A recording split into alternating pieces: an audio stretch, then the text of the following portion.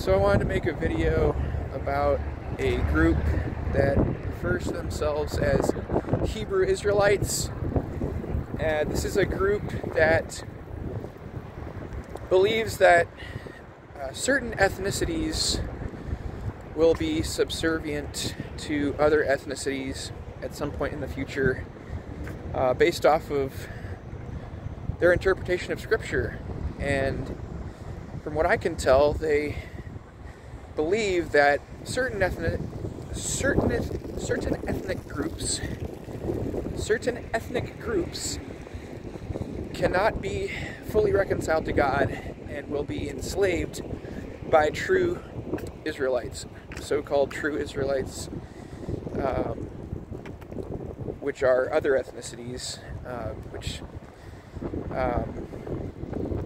from what I can tell seems to be people who have darker skin, and what they're looking at is not necessarily based on skin color, but when we look at ethnicity, skin color does come into play. And these people, I had an interaction with them in downtown Atlanta not too long ago, and they go out and they preach their false doctrine. They go and tell people that they can be reconciled to God or saved and brought into right relationship with God by keeping the law, and they reject that the Apostle Paul is and his epistles are the Word of God, at least some of the books. And at least this group that I came into contact with, their name is Zakari. And so the guy who was their spokesperson at the time up on the mic,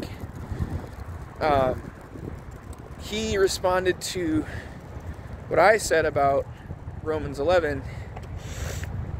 He responded with Jeremiah. So the thing I brought up in Romans 11 was how the people that Paul is talking to, Gentiles, are distinguished from what Paul calls the natural branches. And so when Paul's speaking there, he talks about natural branches that were basically cut off the cultivated olive tree that represents Israel. And so natural branches there are Israelites who were unfaithful to God, disobedient, degenerate, faithless. And Paul said that they were cut off, and that in the context of talking about Gentiles being grafted into Israel. And his response to me bringing that up was Jeremiah 2. In Jeremiah chapter 2,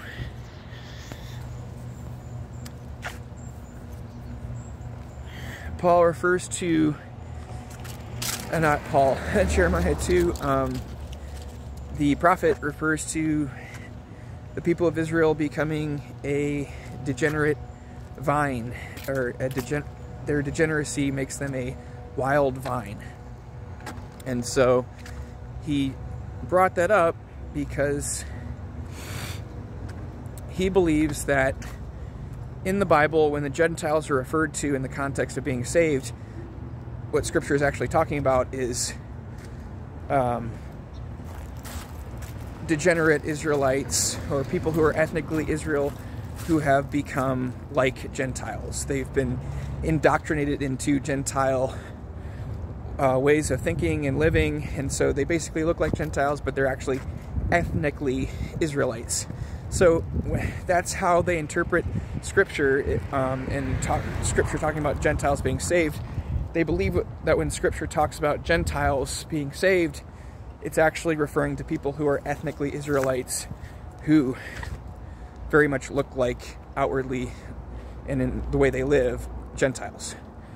And so that's their interpretive grid for Scripture. And so that's why he responded to Romans 11 with Jeremiah 2, because he's trying to use Jeremiah 2 to show that Israelites became this wild vine, and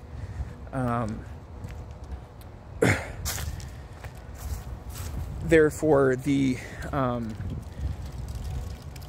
reference to branches in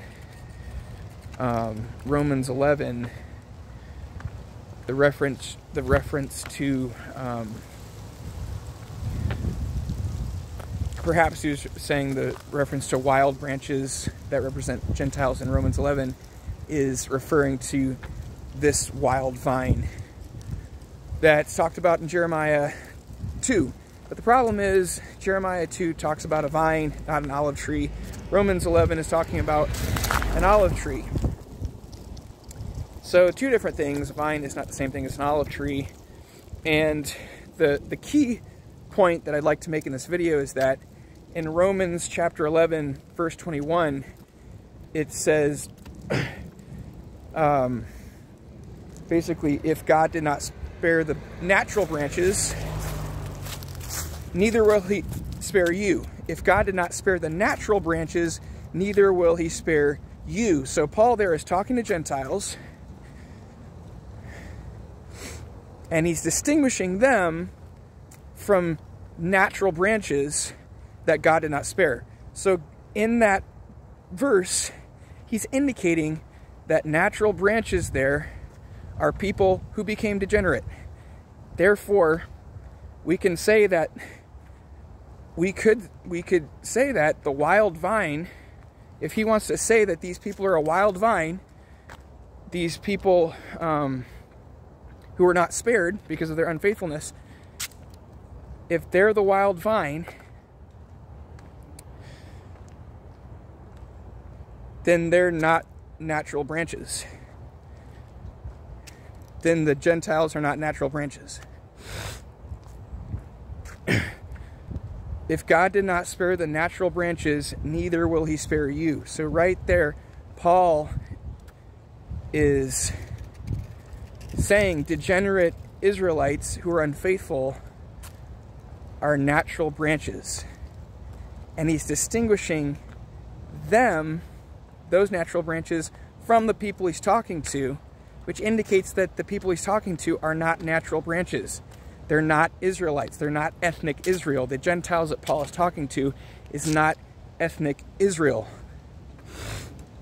because Paul is distinguishing them from the natural branches, and those natural branches in that context that he's talking about are degenerate. They are what could be called a wild vine. He brought up the wild vine from Jeremiah chapter 2. If you want to call degenerate, unfaithful Israelites a wild vine, then that's the same thing as the natural branches. Those natural branches are what Paul says, what Paul indicates, are not the people he's talking to. He said, if God did not spare the natural branches, neither will he spare you. He's talking to Gentiles. He's distinguishing the Gentiles from the natural branches, and in that context, the natural branches are degenerate, disobedient, unfaithful Israelites. So that's how I would refute his argumentation. Just a completely crazy, insane, and wicked group of people that need to be refuted. Their false doctrine needs to be combated in the public and exposed. The Bible commands us to expose evil, and we can help people come out of the delusional thinking that they promote by showing from Scripture that it's wrong. Philippians chapter 3 just annihilates all of their doctrine, but they reject that Paul is Scripture, so that's how they respond to that. So then you have to go on to show how the epistles are Scripture. But in Philippians chapter 3, Paul makes very clear, like, how much of a Hebrew he is. He says he's a Hebrew of Hebrews. He's talking about his ethnic background.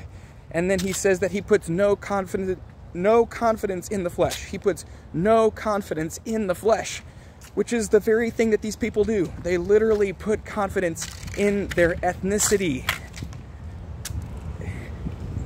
So it's completely contradictory to the Word of God, what they're preaching, and it needs to be exposed. And so we should expose it. And hopefully this enlightens some people and shows some people how to deal with these wicked men who twist scripture and use racist ideology to demean others and lift themselves up and promote the satanic agenda, basically. So